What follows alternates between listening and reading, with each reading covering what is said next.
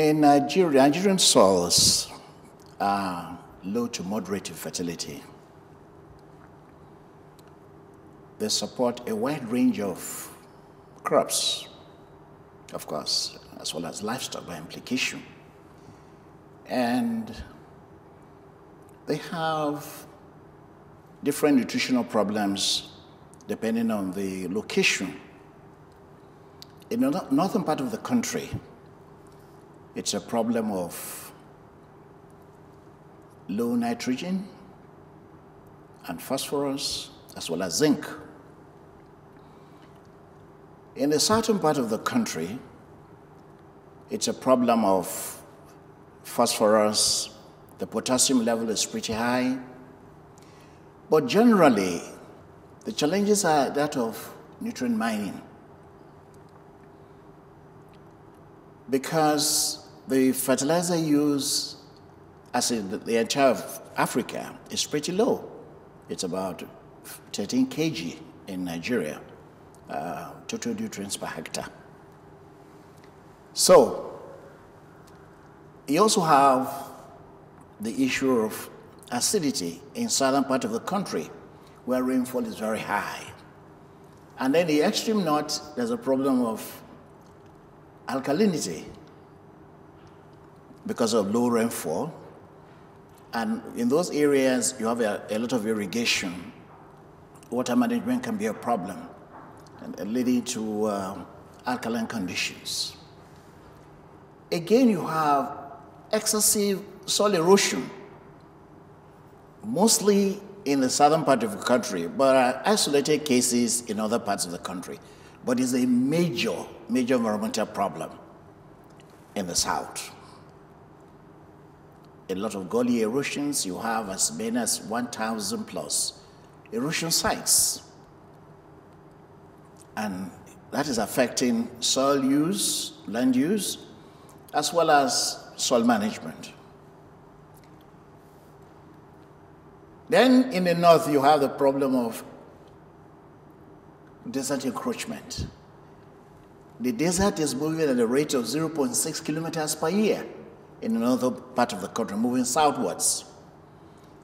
So these are the major problems. I didn't talk about flooding. You must have read that 2-3 months ago we had very serious flood in Nigeria, affecting about 2 million hectares of land in 9 states. Again, it was a problem to farmers to maintain their soils and use them for agricultural productivity. So these are the status and the challenges of soil management. Yes.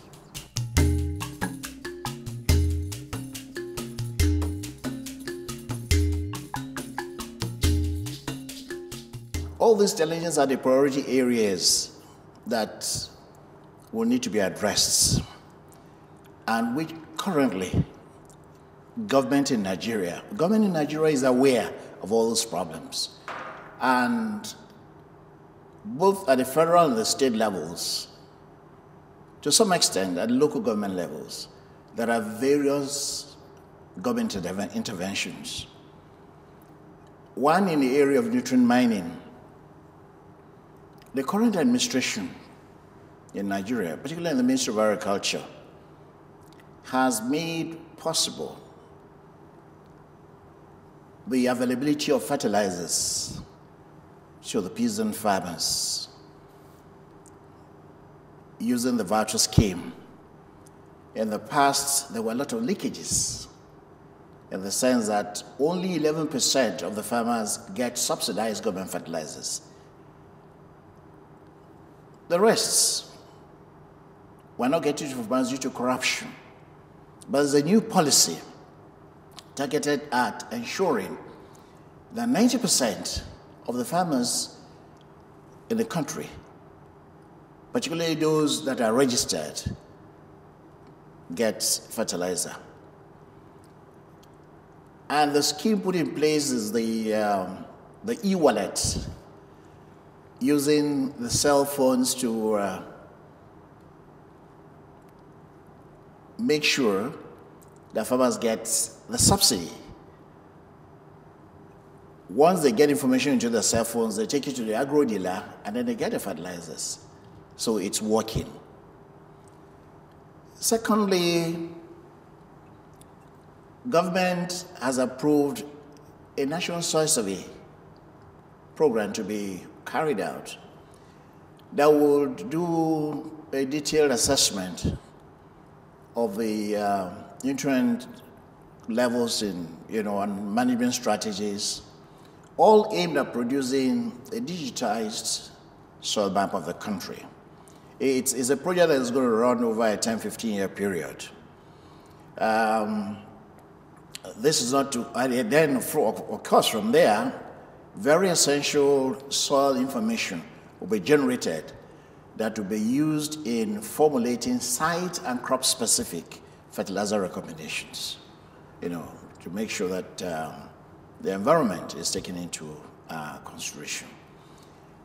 Then there are interventions from donor partners, like the World Bank is assisting in addressing the problem of erosion. Although there is a unit called the Ecological Fund that make funds available, at the state level to address. But like I said, the World Bank came in recently to also help. In the case of desert encroachment, Nigeria is a signatory to the Green Wall Sahara Initiative, which is being driven by the African Union to also address the issue of desert encroachment by establishing shelter belts and making sure that farmers in those areas remain on the farm, remain in their areas while planting out trees, and it's an African Union initiative. For acidity, again, government is supporting the integration of lime into the fertilizer program, making sure that all those areas that are under acidic condition get the required input to be able to make the soils productive. So there's a conscious effort. The only thing is government cannot do all this alone. Just the way the World Bank is coming to help in the area of erosion, government will be interested in having international donors to also come in to assist in other areas.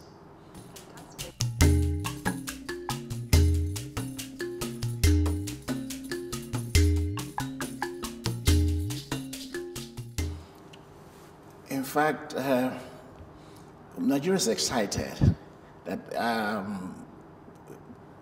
FAO came up with this idea of global soil partnership, because it's going to bring together all partners working in the area of soil management, so that the efforts are united, and there's going to be a lot of synergism. People bring whatever they've been doing in terms of kits, tools, on the table. And partners can choose from the basket of options and see what can be upscaled into their own countries. Because right now, there are different partners working, the information is so diffuse. You are told to check this website, check that website.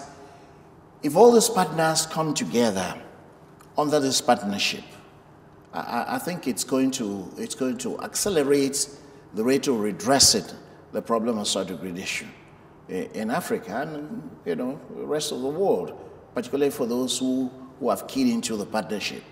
So I think it's a nice idea, and like the DG of FAO said, was it yesterday or 2 days ago? All countries who are members, not only of the FAO Council, but all countries of the world should be members of this partnership.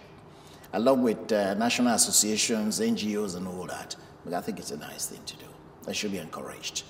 And I hope that the partnership will be funded, so that it remains sustainable.